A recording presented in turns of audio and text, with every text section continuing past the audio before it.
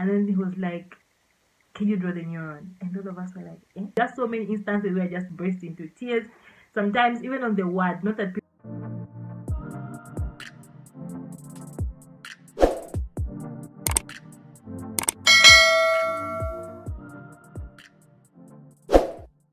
Hi guys, welcome back to my YouTube channel. It's your girl Precious and I'm back again with another video. And today I'm going to talk to you about my experience in surgery. The truth about my experience in surgery. I've recorded this video like more than once, but then it seems like the equipment wasn't, the phone, the camera, it wasn't just cooperating with me because I recorded it a number of times. But then yeah, the first time I recorded myself in half frame, the second time I was talking to myself. So hopefully this time it goes all good. And if it's your first time here, please don't forget to subscribe. My name is Precious. I create content about medical school. I document my medical school journey. I'm a fifth-year medical student from China, currently in Zambia, and I'm here to talk today about my rotation in surgery because I rotated in the hospital in surgery for 4 weeks. And if you're a returning subscriber, please welcome back. And yeah, so today I'm going to talk about my experience in surgery. I'm just going to talk about my struggles, my success, like things that I succeeded in and I was proud of myself, and also then things that I wish I did, and then we'll talk about the books I used. So if you see me looking this side, that's because I've got my book where I'm reading from. So yeah, you see me looking this side, that's what I'm looking at. So yes, so number one, let's get directly into it. Let's go straight into it. So number one, what I struggled with in surgery was like my basic sciences. So here we're just going to be humble, open, and transparent. It's just a fact. I struggled with my basic sciences, most specifically anatomy. Our consultant, our doctor from our unit, like was really insistent, like you had to know your anatomy. Like anatomy was a must.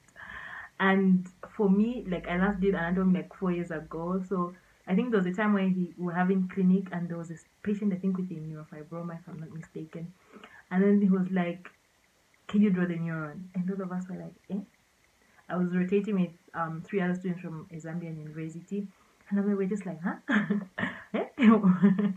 Like we were just like, all of us were, and they had done a lot of them even more recently than I did, but we're just like, what do you want us to draw, sir?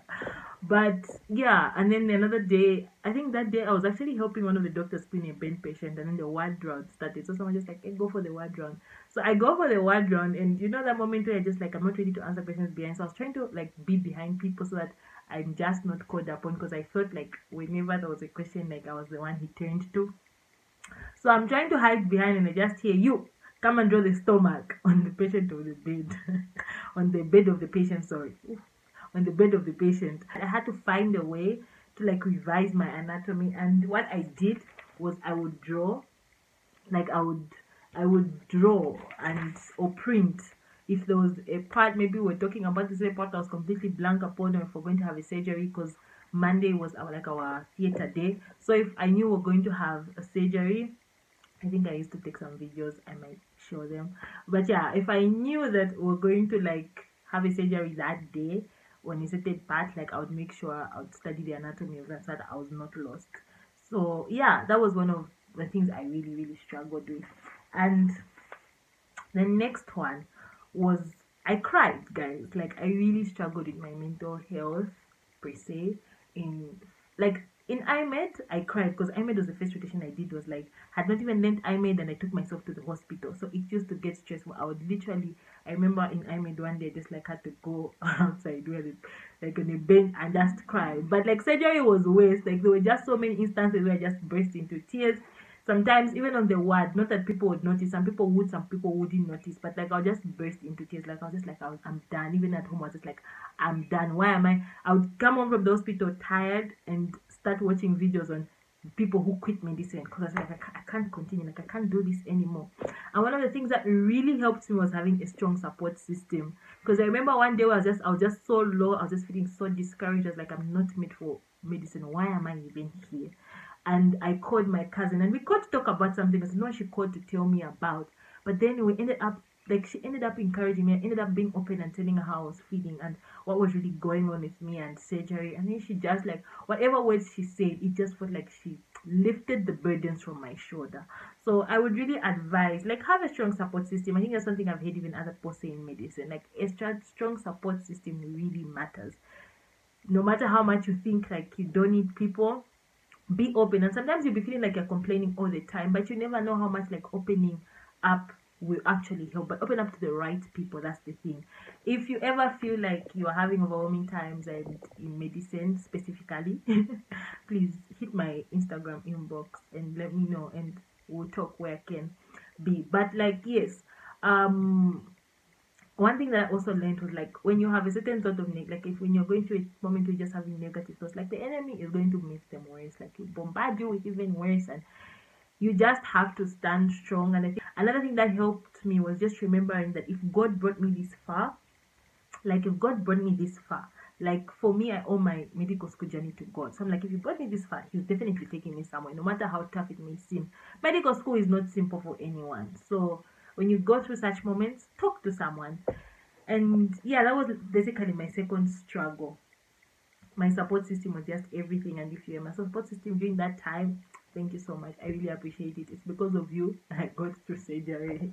Anyway, I also remember like writing verses, because for me one of the verses that's an encouragement for me is Philippians 4 verse 13. It says I can do all things through Christ who strengthens me. So that really helped me. Like I would write it and put it on the wall, and when things were just tough, I'll just remind myself, dissect the scripture and be like, Precious, this is you. You can do it. Anyway, let's go to successes. Let's move on to something positive. So for my successes, one of the things that I was really proud of myself for achieving in surgery is I was more active in procedures, and I was more confident to ask to learn. So I think I've talked about this here, how I wish I did more procedures or that and that and that. And actually surgery I did. Obs and gyne not much. I shied behind even obs and gyne. But surgery I was just like, no, we are learning. I'm like at this point, like things I was not very confident in cannulating, like drawing blood from a patient. I saw an improvement drastically in myself because I just had to push myself. And the thing is that no one did it for me. Like I just had to be like, Precious, you got this. You're going to ask. And whenever the patient, the doctor, sorry, would be like, no, I'm going to do this to a patient, whether it's clean wounds of a burn patient or clean ulcers, because one of the most common cases would see were ulcers. I was there with my gloves ready. Like, what do you want me to do? Because I am going to learn how to do this procedure. And I was very proud of myself that by the time I was leaving, I kind of understood most things. I was just like, okay, this is what we do. If we have such a case, this is what we do. And yeah, another thing about that I was very proud of myself during my surgery rotation is I clicked more patients. Although this I had to be pushed by the doctors, because surgery was no joke, guys. Like every obs and gyne post-core, we would go home. I think you saw from my vlogs like that I did in obs and gyne. Like you would go home. Surgery post-core, you must be at the hospital by 6 in the morning. You are going to present patients. Like that was on us as students.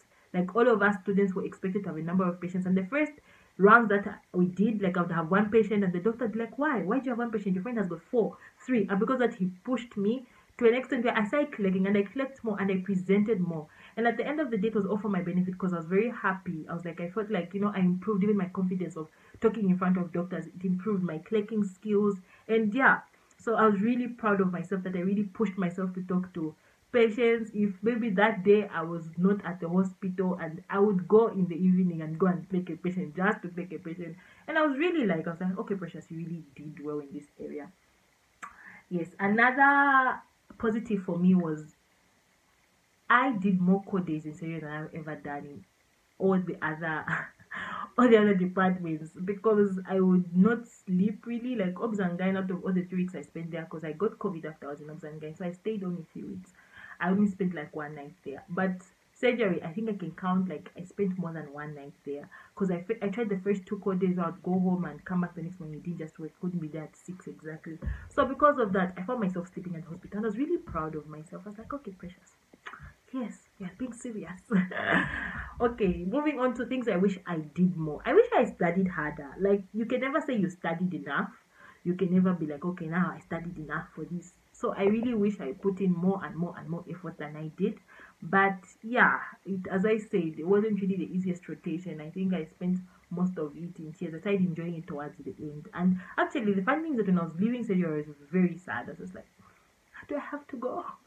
But anyway, also I wanted to talk about the books that I used in surgery. So number one was MK Notes. I think that was like my go-to. So MK Notes is it's not of one of the doctors here in Zambia. His name is, I think, Moses Kazevu, if I'm not mistaken. I'll put it down and I'll put the book that I used to use, like the cover. But yes, most Zambian students use his notes. It's like a textbook form. So it's easy because you find that most of the things that he talks about, the methods, procedures, the medications are things that are readily available in Zambia. So you don't feel like you're studying things that you will not come across. So that's why I really love his books, or his notes rather. And then another book that I used also was RB. Yes, I'll put the book here. And also Bailey and Love, Bailey's Love, something like that. Those two books really helped me. Like I would either cross, like study the same topic in other books, or cross and be like, okay, so then I'll study from this one. But those are books that really helped me in surgery. And if you're going into your surgery rotation, it's going to be okay. It's going to be okay. It might seem like at the beginning for me, I was just like, surgery. But at the end of it all, I really enjoyed myself in surgery. Like it was hectic. It was work, pressure, but then at the end of it, it all paid off. I was grateful for it. So if you are going to rotate in surgery, you got this. Don't stress. Just study your anatomy, study your basic sciences, and yeah, you've got this. And I hope this video actually is going to help someone. If you know someone who's rotating in surgery, struggling, or just needs some motivation of some sort, please send them the link to this video. And yeah, guys, thank you so much for watching. Thank you so much if you've reached this far. Thank you so much. Please like this video. Please subscribe to my YouTube channel. We are on the road to 500 subscribers, and guys, we have to do this. We have to get to 500 subscribers. So thank you so much for sticking, and I will see you guys in the next video. Bye.